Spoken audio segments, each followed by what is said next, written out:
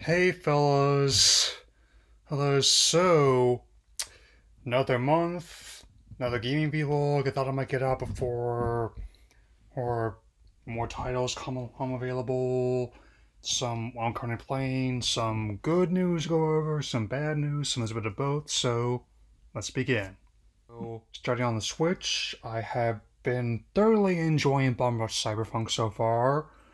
And I'm currently about to take on the Eclipse Gang, now that I've garnered enough reputation to do so.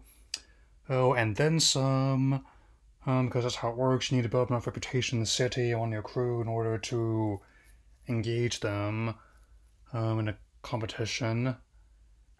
And somewhat related, turns out Sega may or may not be pursuing a remaster of the original Jet Set Radio games that influenced this one, and even had all the same developers. I mean, one from Team Reptile. I'd say it would be an intriguing success. And on that subject, I'm also enjoying the Drizzle season Splatoon 3 so far, practicing for the First Anniversary Splatfest and containing things with First Anniversary Big Run as well. I mean, so, wow. And it's also has sold over 14 million copies in its first year in the market, which means it'll be easily one of the best selling games on the console fairly soon. On a less positive note, it seems that the infamous De Novo DRM scheme is get close to being implemented on the console. Oh, and given how it's caused more headaches than solutions, and for players, it's definitely a scheme that I'm not looking forward to should it move forward, especially since the company admitted that it's not really that effective, and which definitely begs a question about why you'd even move forward with it personally. And with that in mind, I'd like to mention that I now opted into both chapters of DLC for Scarlet and Violet's Hidden Treasure Area Zero, with the first one going live very soon. So let's segue to PlayStation.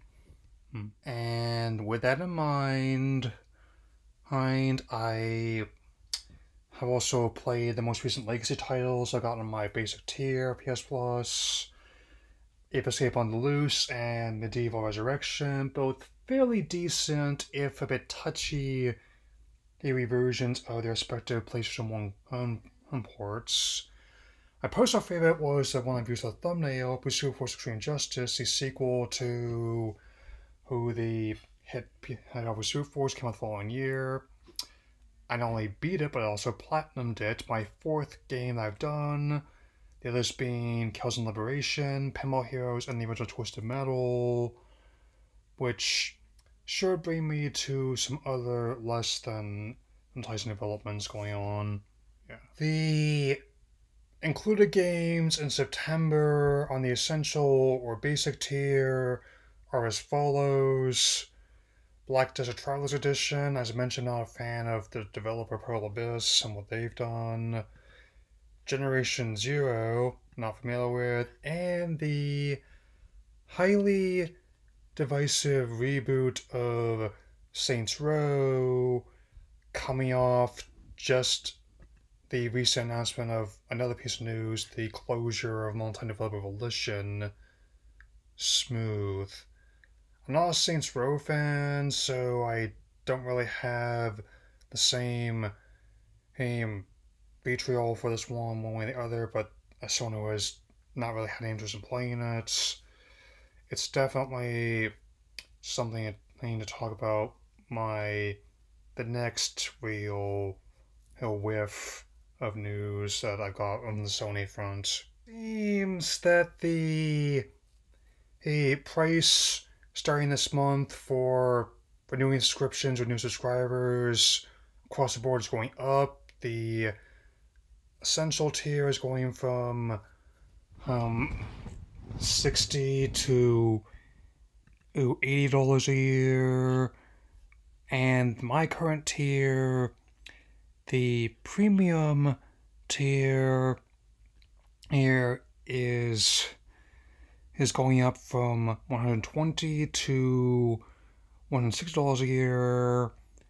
And naturally, depending on what or rather regardless of what the extra and premium titles are to make up for what I just said was going to be in the essential tier, the announcement has by and large backfired with another 1.7 million subscribers at minimum canceling their subscriptions and in protests as to mean.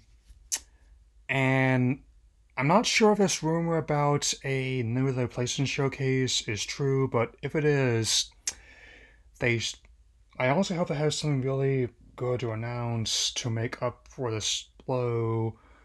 Otherwise, it was the last thing they needed after the device reveal PlayStation Portal. I mean, I'm having some flashbacks to the early days of the PS3's rollout, even as that console is really good in hindsight, and the whole infamous work extra hours to buy one mindset that GM seems to be operating under at this stage. So, to not be entirely negative, I have to end this. I mean, I've heard very good things about Sea of Stars, which also launched day and date on PS Plus alongside its launch on Switch, Xbox, and PC.